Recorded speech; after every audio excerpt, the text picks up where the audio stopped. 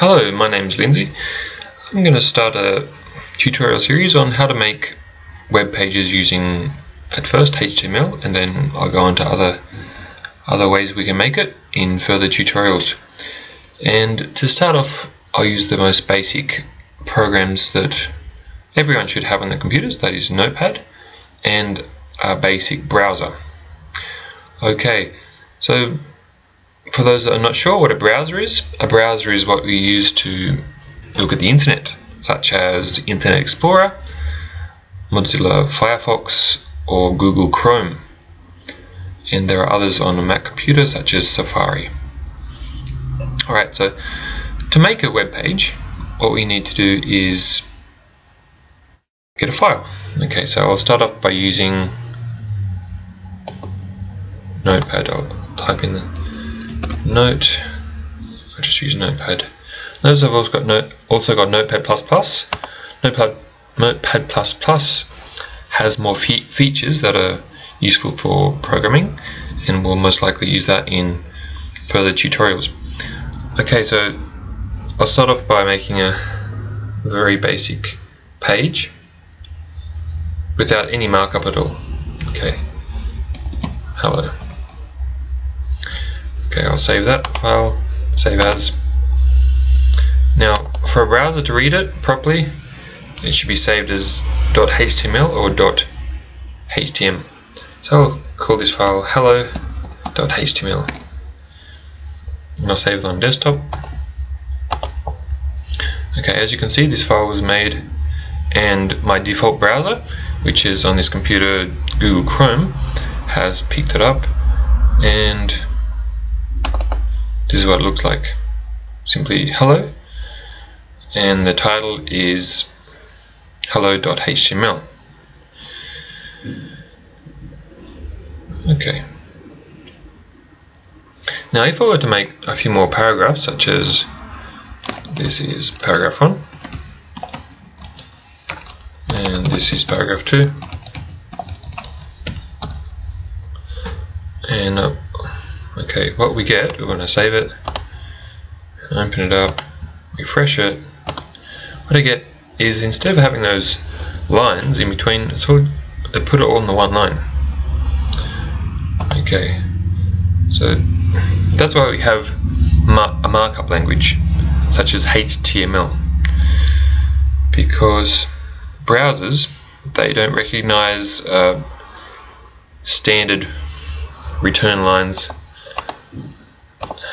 If you do this in Notepad, the browser will not recognize it. It stays the same. Okay, so HTML stands for Hypertext Markup Language.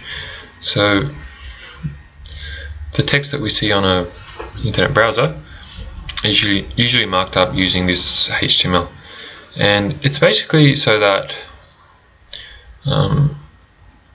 people don't use one of many editors to write a page, and then it won't be viewable on other computers.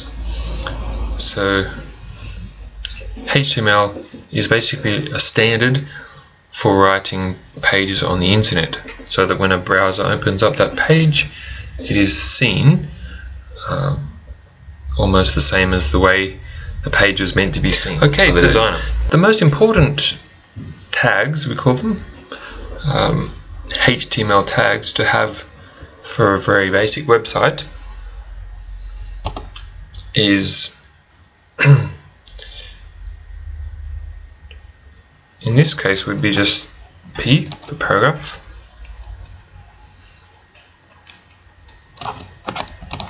and another one here. Notice we have our opening tag and a closing tag to show the end of it.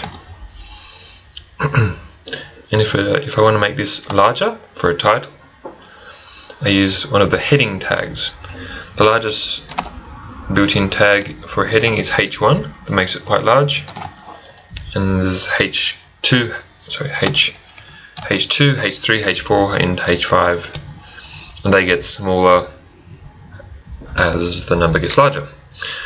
Alright, so I'll save that and we'll see what we get.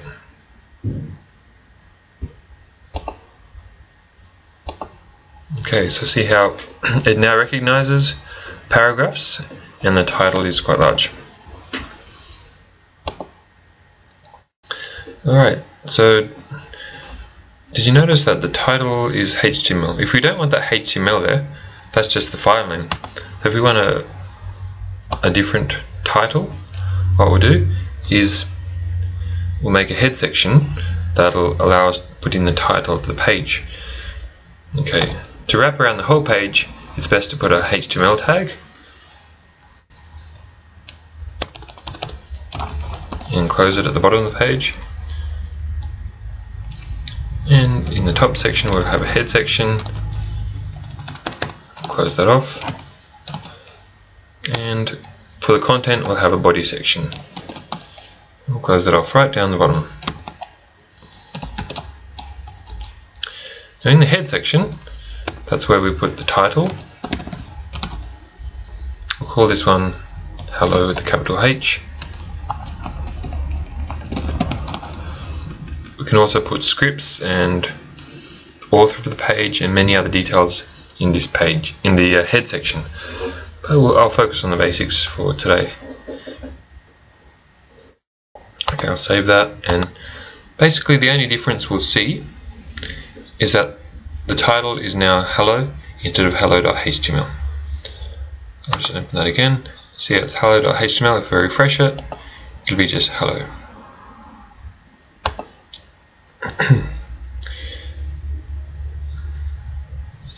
And that will do for our first lesson.